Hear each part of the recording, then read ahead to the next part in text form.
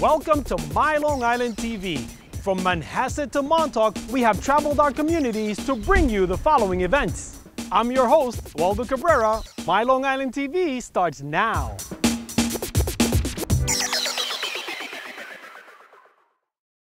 Excuse me. Hey, yes. Can we go back home? I'm not liking this outfit. What's wrong with the one you're wearing, Roger? It's just not saying enough. And plus, I feel like if I'm gonna be talking about everybody, I should be looking my best.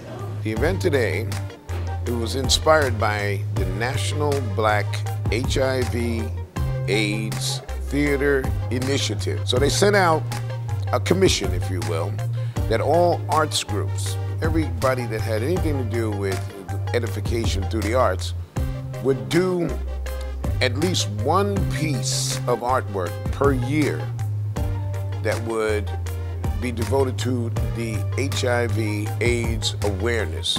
At first you were afraid, you were petrified. As long as it's ignorance, I will always thrive. Oh, this ain't no jive. When I came around in the late 70s, I was sort of like a mystery. People started leaving this earth because of me. I'm hosting the show, and don't tell anybody, but I'm supposed to be AIDS. And my piece is a spoken word piece, talking about AIDS. Oh, I'm rad, I'm bad, I'm gnarly, dude. In the 80s, I was given a name, but it's all the same. Killing brothers left and right, in the day and in the night. At this time, if you had to have a blood transfusion, you were probably losing. We still wanted to keep it entertaining, and we want to enlighten the people as well as educate them too. But you know, you want to make it fun. It's a serious subject though, but you want to make it fun. So when we compiled all the pieces, we picked some pieces that were funny, you know, serious, you know, the whole gamut. What in the world is this? My man just put his arm around Andre's waist. No, not my man. Well, my character is a Southern lady. She's very prim and proper, and she met a wonderful man and fell in love with him at first sight. And the secret to my story is that he is what we would call on the down low. It's not something that other people have. It's not a gay disease. It's something that is touching other people because people are ignoring it. And say senior citizens are getting it, young people are getting it, women are getting it from their husbands and boyfriends and they don't even know. And that's the main focus of today, to raise awareness. It can happen to you.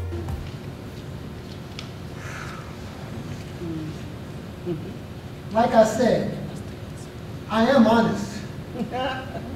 And I do have HIV.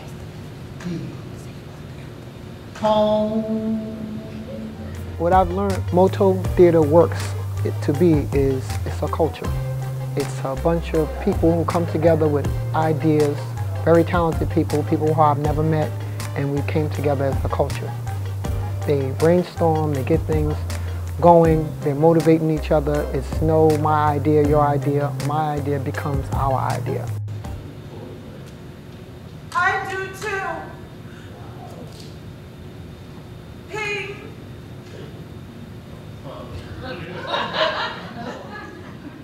What?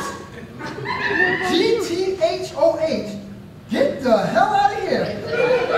Impossible. I'm actually honored to do something like this because it benefits the awareness of AIDS. Even I wasn't aware of the numbers that we will speak about, alarming numbers in the African American community. And it's very important that we know and that we get tested and that we just continue to educate ourselves. Worst of all, these young teenagers are treating sex like a game. They didn't grow up in an era when HIV and AIDS was plastered all over the papers and in the news. And now they are contracting the disease and passing it along amongst themselves at an alarming rate. As a matter of fact, the most prevalent sectors of our populace that are being infected these days are the teenagers and the senior citizens. Why the senior citizens? Because the senior citizens now have Viagra and Cialis and all these methods of extending our sexual life. Yeah, look like the old stallion need to be put down.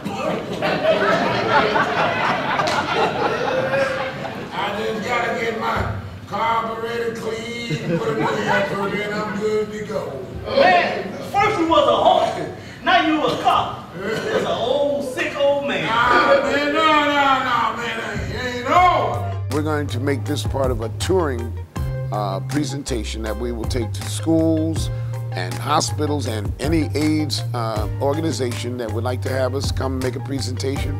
We can either bring the whole presentation or we'll bring a segment that will be appropriate to travel around Suffolk County, Nassau County, anywhere on Long Island and New York City. I don't do just a show. I do more. I do life enhancement. I do an awareness thing. I help people create a philosophy about how they're going to live.